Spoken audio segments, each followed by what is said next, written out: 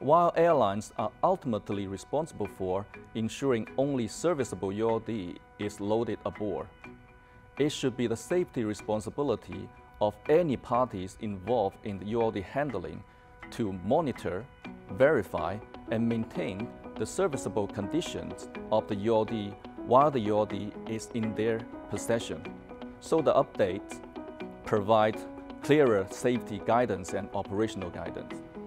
The new Appendix H will facilitate ULD operational staff to correctly and efficiently identify and locate the ULD components.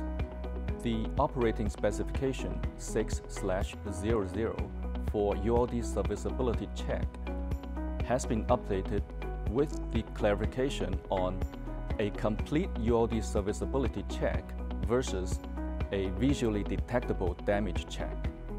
Following the recent deletion of the ULD category code J and U, we will continue cleaning up the obsolete content in the ULDR.